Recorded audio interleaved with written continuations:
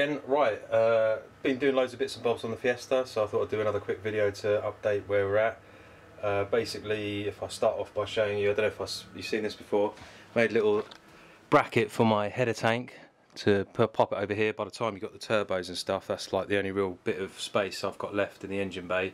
And I want to try and keep everything off the inner wings again. So yeah, that's all kind of mocked up and ready to go. I've also made this funky bracket for the alternator, which is about half the weight of the original one, which is way overkill.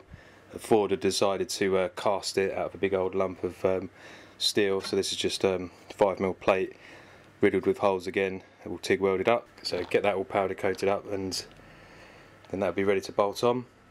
Yeah, and then where else are we at with the rest of the car? Taking all the back axle off with the intention of putting stub axles on it.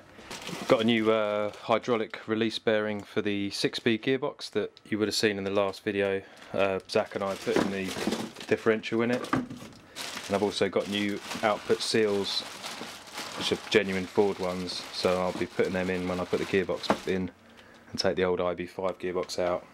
I've also bought a Berg Cup style front splitter, which I've just kind of bodged on even with a couple of screws, just to offer it up and see how much work it's going to take to get it to fit properly. And I have to cut it about a bit, jiggery pokery, bit of fiberglass, and get that sort of a little bit more snug against the front panel.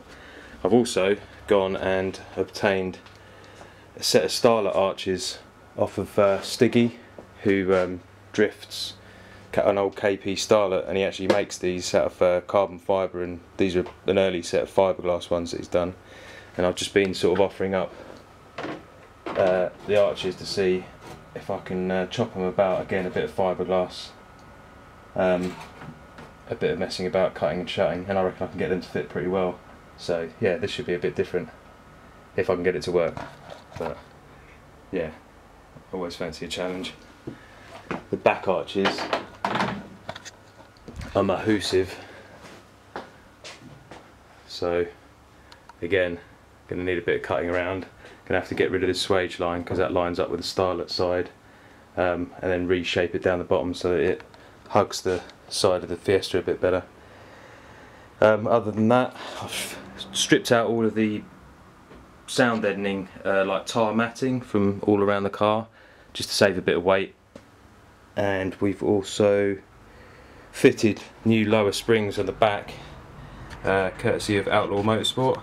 And here's the boot shroud that I've been making up to mount this radiator. So the radiator is going to go in, mount on top of that, and then I'm going to have the shroud that then covers the front of the radiator core, a couple of 73mm pipes outlet, and then that's going to come up, and as I said, have knacker ducts in the window is the plan. But yeah, I've made this out of Foamex just as a template, cut it out, and it's sort of quite a nice little fit.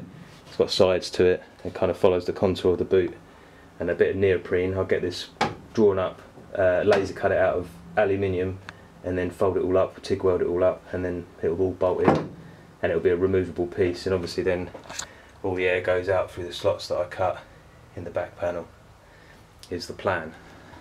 This is my Crazy Cage inlet manifold, which has got oval trumpets or oval inlet tracks, and it's got big oval trumpets inside the plenum. I've given it a coat of crinkled black to match the rocker cover and the turbos.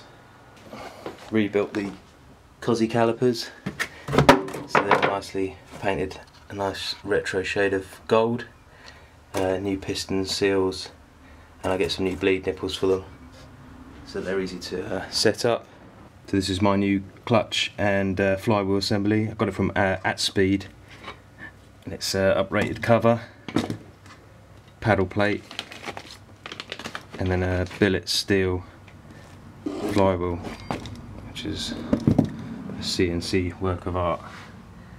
All the cutouts for the CPS on the back. So these clutches are rated to, I think, 350 foot-pound of torque, but apparently they've seen a lot more, so it should be more than enough for what I'm going to throw for it. Hello, right, I thought I'd just quickly show you my place of work, which is Camberley Signs, and I'll explain and show you some of the bits and bobs I've been making, fabricating, welding, using our new CO2, well it's brand new second-hand CO2 laser and new brake press, 3-metre bed. Yeah, basically with the boot shroud stuff, obviously I did the templating out of Foamex. We've now laser cut out of 2.5mm alley, folded it all up.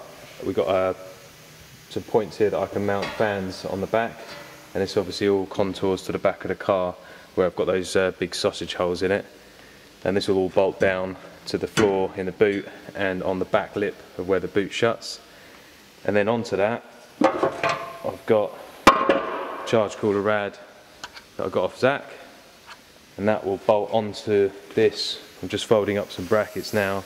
We've got a load of these little brackets, folding them up using the little in-vise brake press to get to this. So this will be welded onto here, and then I'll have a corresponding one on here. Then onto that I've got my funneled shroud with little tabs on. I've machined some, they're upstairs, I've machined some little threaded collars that I'm going to TIG weld onto here in 6 points, and this should in theory just slip over the top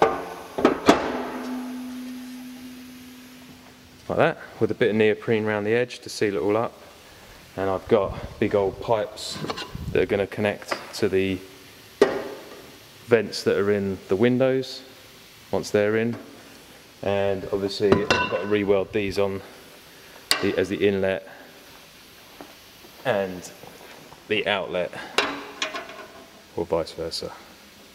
So that's that, taking shape. Pretty crazy contraption. Yeah, big up Ryan for helping me fold that stuff up, because I don't actually know how to use the brake press.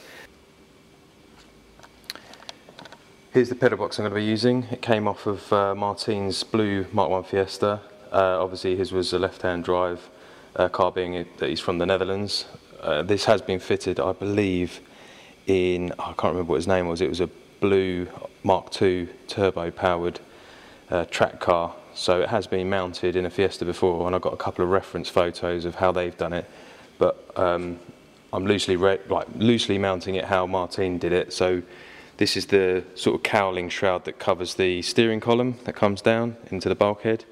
I've actually notched it back. You can see here how much material I've taken away in this area, and I've got a couple of M8 bolts that hold this side of it on. This is going to be the reinforcement plate for the bulkhead, and I've already spot weld drilled out the existing plate, and then this whole crazy gubbins here I've made up and laser cut out.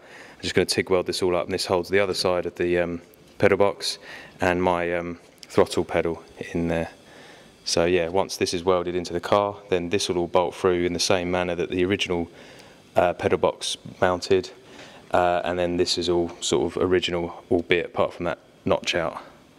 And the reason, aside from the fact that it's got bigger brake cylinders and I'm not running a servo in the engine bay, for running a pedal box like this, is for the hydraulic clutch which I need on the 6-speed ST170 gearbox that I'm putting in it. Simple as that. Right, just down at Powers again with Zach. He's going to be welding up some bits on the radiator that I've made and do the inlets and stuff, because he's a little bit better at those sort of fiddly bits than I am. I'm just doing him a favour, and he's mounting this anti-roll bar on the back of his Escort. So he's got it all mounted with the collars machined up to go through the chassis rails, so that when you tighten them up they don't crush the box. And then I've just templated this cardboard bracket there to pick up on the rose joint. So I'll cut this all out of 3mm, we'll TIG it all up and weld it all onto the lower arm, and then he should have a stiffer rear end. And he's also drilled further in on the arms to make it that much more stiffer. So I've just drawn around my templates. I'm going to just centre punch it, drill it, and then angle grind it, cut it out and weld it all together, and then weld it all onto the lower arms. Job done. Drilling the nipples out.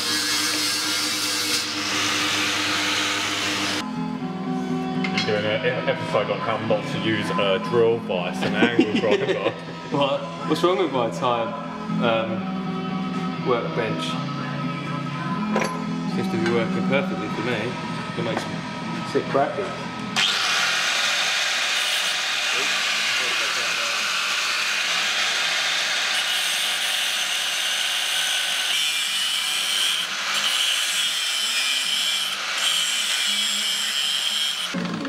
Sorry? You know this isn't quite folded. No, it'll pull itself in though. I'm just checking, you know.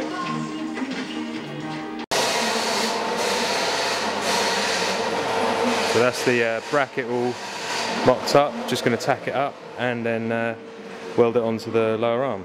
Who needs a laser when you've got an angle grinder?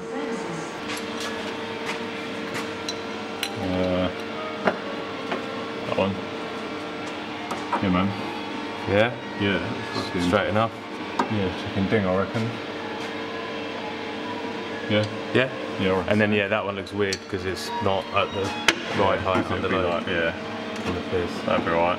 They're exactly the same, aren't they? As long as we get the roughly in the right place. Zach's crazy exhaust with the little pea shooter out the back and the 3-inch side slash cut. Looks jokes off the car. So Zach's just welded on the inlet and the outlet on my charge cooler rad. And then he's also put these little union or mounting points that I machined up on the lathe to fit the shroud over. So that's all taking shape. That's the finished little bracket. Little notch out the top so the rose joint won't foul on it. Just gonna MIG them on and then give it a quick rattle can and probably call it a night. So yeah, those of you who watched the Dan ST170 install, I hacked up the ends of my axle with the intention of putting some ST170 or Focus stub axles and discs and calipers and stuff on this. It also will give me the ability to shim it and put some camber in it and adjust the caster if needs be, or sorry, the toe in and that if needs be. So I've had these plates cut out. And then we, after I cut that off, we then had a steel Carlo machine as a steel insert which presses in to the axle tube, and then we drilled it, we've plug welded it, Zach's TIG welded all of this. So now we've got this flat mating face with a little peg, and then our plate aligns onto that. We'll knock that on, weld in here, and then all the way around the outside. And I've also just put a little reference line as a horizontal line as to where I want it to be. So hopefully we get both plates kind of sitting where they need to be, is the plan. So we'll see how we get on.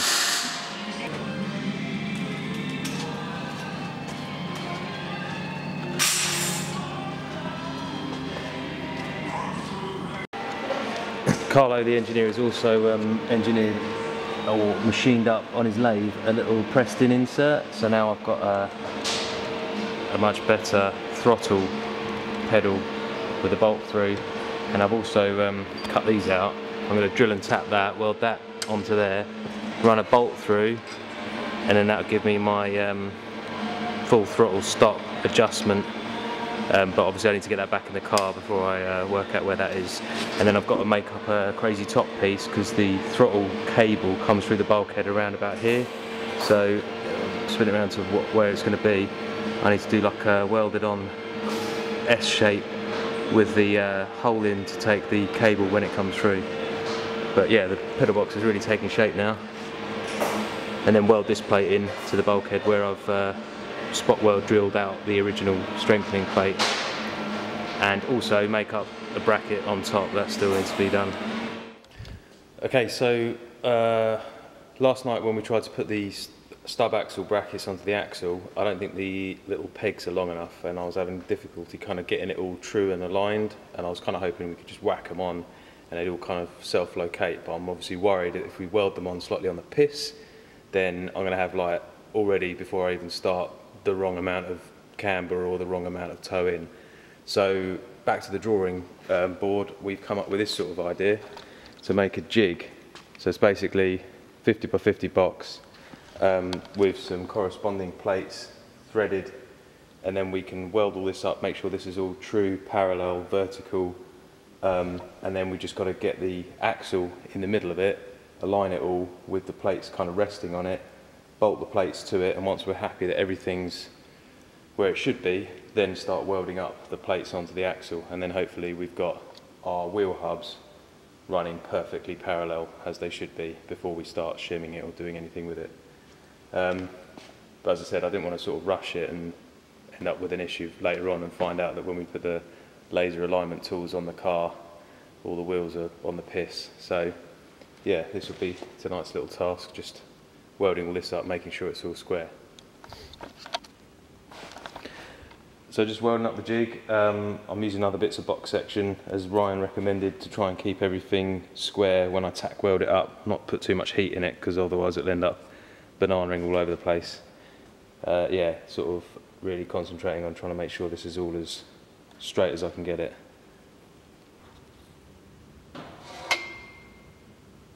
Mint. That's it all welded up. Just done a couple of stitch welds. Pretty much there.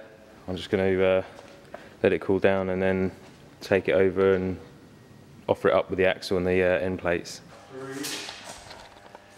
Okay, so back down at Powers with Zaki Poo, and got the jig now.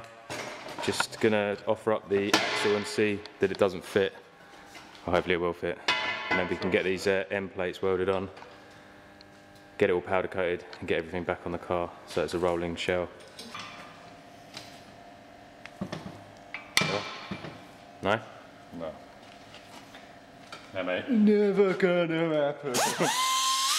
You ain't getting that bracket on today, Mark. Plates go on there, locate really, really tight, too tight, and then the whole assembly is going to go in between the two posts, and then we can level it off, and then weld it up. Easy as that. Cut things.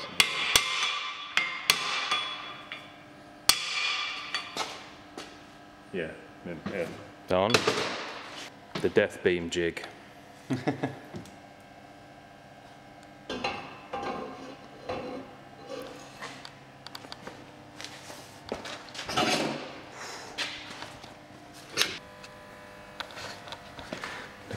Look at the fitment.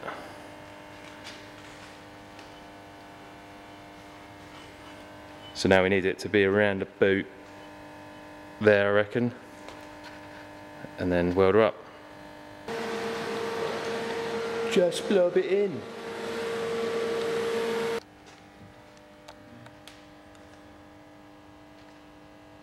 Stacking dimes.